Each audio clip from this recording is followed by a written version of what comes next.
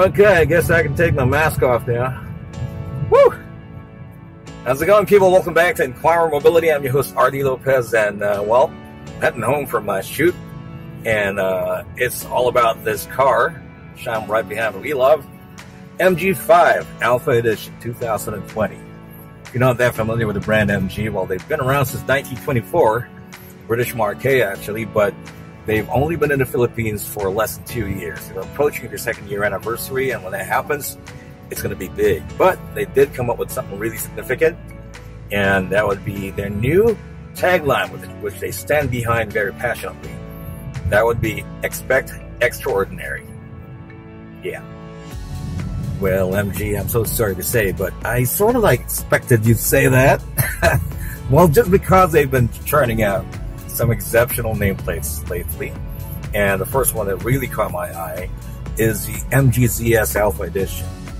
Now, since then, nameplate after nameplate, namely the MG6, the RX5, now this MG5 is in the market and still making waves in terms of how the Philippine market actually sees it. It's quite impressive that in a short span of time, they've been able to garner that kind of reputation and that kind of positive feedback from the local market.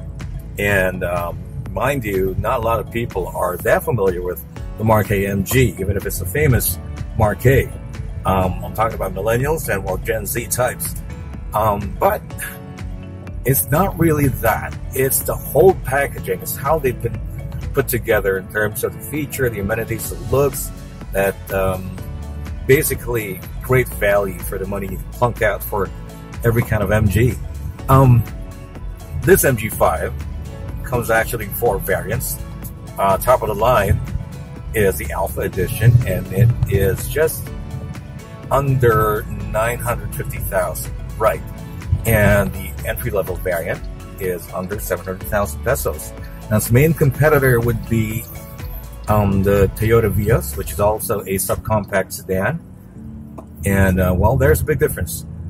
The MG5 is powered by a 4-cylinder gasoline engine, 1.5-liter displacement with turbocharger. So that means its 1.5 displacement is complemented by forced induction, meaning it gives you a little bit more oomph in terms of its power delivery, both acceleration and top speed.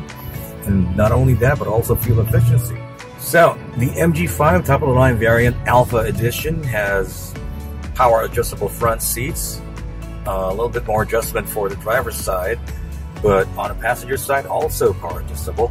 It has more than ample space, a lot of space on the second row seat, and you can see that they are also sort of like giving connectivity a lot more emphasis here. So even back in the second row, you get 2 USB slots for charging your phones, right? So 2 or 3 passengers won't have to what do you call this, bicker about who gets to plug in during traffic.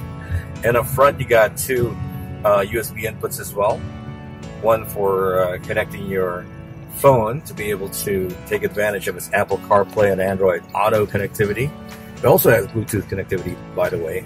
But another port would be, I guess, the one that is USB powered in terms of powering or charging your phone or gadget.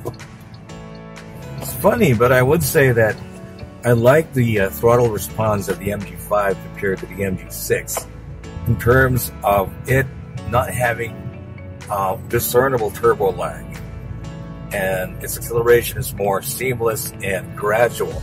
I guess it contributes to a more relaxing drive if you're going to drive it all day.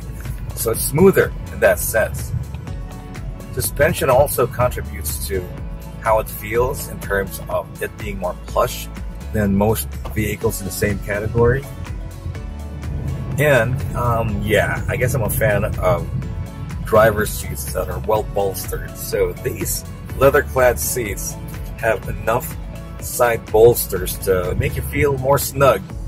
So I don't know, it's not like I'm going to drive this really aggressively that's going to, you know, throw my body side to side. I'm going to need some lateral support a lot, but it does help a little bit in terms of supporting your torso so that your core is not always like, you know, trying to keep you in place. So It's like something to lean on on both sides of your torso. So yeah, and it feels good, you know. It's like you're pretty well cocooned in the cockpit, in the driver's seat. Well, I do think that MG's new tagline is not just a string of fancy words. It does have a lot of substantiation behind it, just because MG as a brand has been churning out some nameplates that are nothing short of extraordinary. You know, starting with the MG the RX-5, the 6, and now the 5, especially if you're driving the Alpha Edition. You just see the kind of value that you get in the kind of package they turn out. You know, in terms of features, amenities, stuff that you won't find typically in the same category. So once again, this has been Artie for Inquirer Mobility. I'll catch you on the next quick drive. Please stay safe.